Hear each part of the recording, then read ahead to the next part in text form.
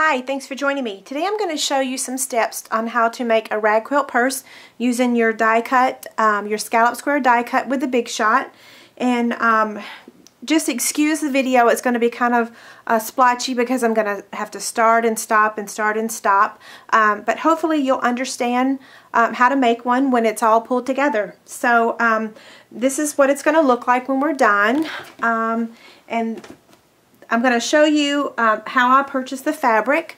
What I do is I get like a half a yard of the fabric that I want. And to make the purse, I've chosen to use 3 patterns. Some people use 6. I've just chosen to use 3 because I'm new at this and it was easier for me to figure out. Okay, so the first step is I'm going to put the fabric down and I'm going to cut it to get it ready for the Big Shot. And 3 tools that you need, of course, is a large cutting pad.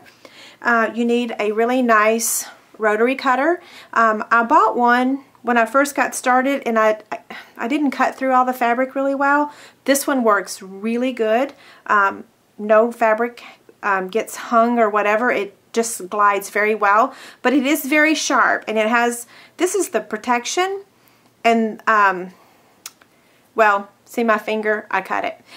Just make sure you keep it closed, because I laughed when the lady told me, because I said, oh, I'm a paper crafter. I know, you know, I know everything.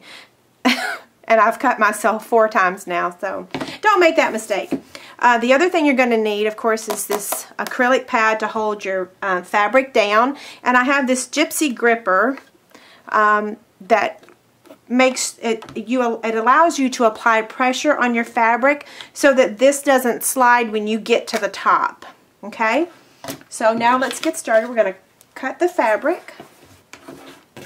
I'm going to cut this at 5 inches. So I'm going to put this right here, and then I'm going to line up. It has all these really nice grids on here, so I know you can't see it, but I'm going to cut it at 5 inches.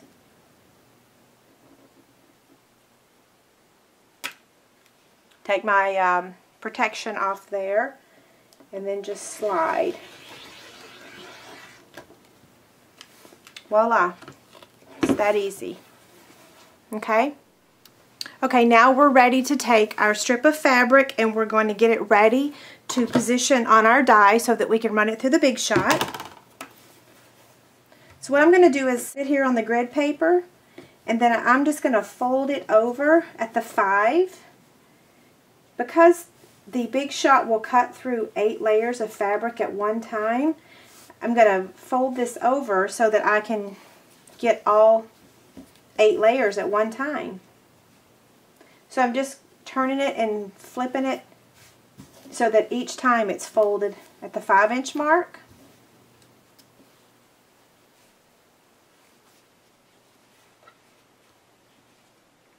Okay, so now it's ready. So I'm going to set it right on top of this die. And you know what? I'm going to see if I can't maybe zoom in just a tad. How's that? Okay. So I'm going to position it right on top, and then just make sure when you're doing this that you make sure you get all the scallops, because I have run my fabric through and missed a couple of the scallops. But this looks good, so I'm ready to run it through the Big Shot. So I'm going to take the cutting mat, set it right there on top, and then put the pad under there. You're going to take 1 piece of cardstock.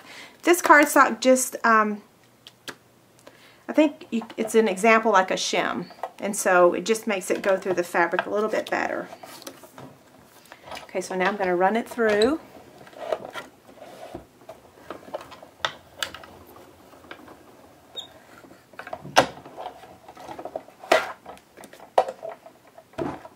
Okay, now watch this. This is always so cool. Just reach in the middle and pull it right out. And this is all 8 pieces. Isn't that amazing? And so the next part of this video is I'm going to show you how to add your batting and your X's. Okay, you're going to want 19 of these sandwiches. So what you're going to do is take 2 pieces of your fabric. Now right now I have the inside of my bag, the pattern is the same as the outside.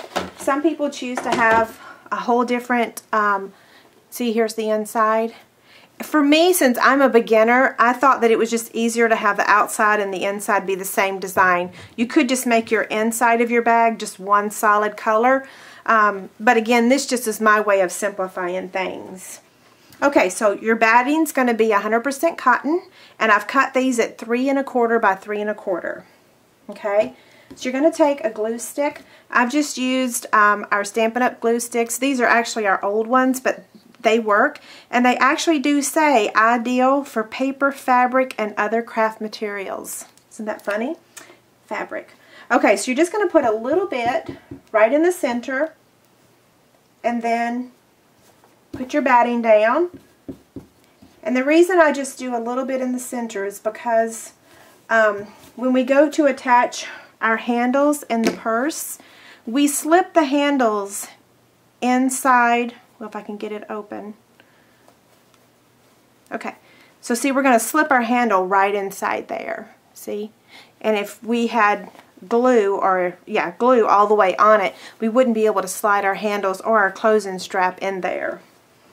Okay, so see, that one's done. I'll do one more just to show you again.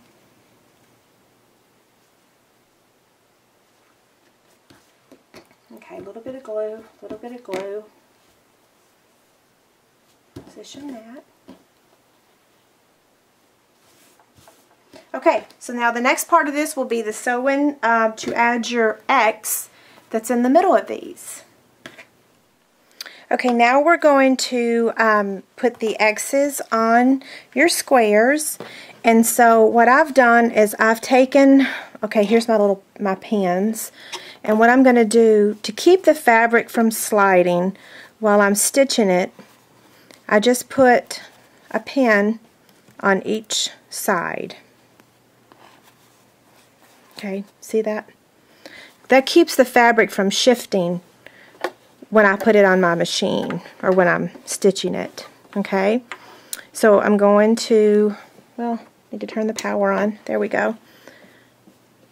Now, if you wanted the lines to be perfectly straight, then you could use a marker or one of those pencils that's removable. But since it's a rag quilt purse, then I'm okay with the lines not being completely straight. So I'm just going to put my foot down there and then just go from one side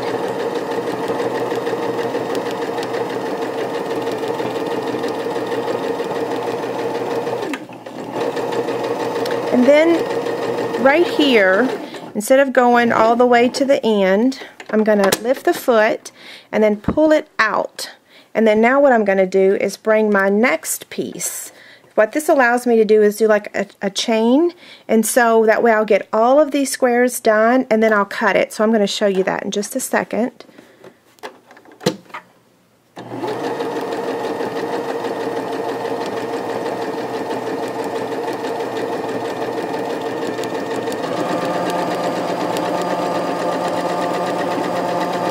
Okay, so I think you get the idea, so I'm going to lift that out.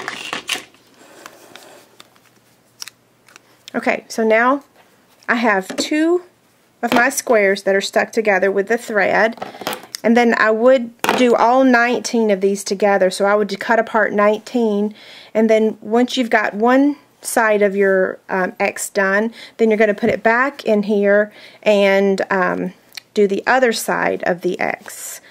But make sure you take your pins out because you don't want to sew those. And now that I've got one stitch in there, I'm not so concerned about keeping the fabric straight, so I don't put the pins back in.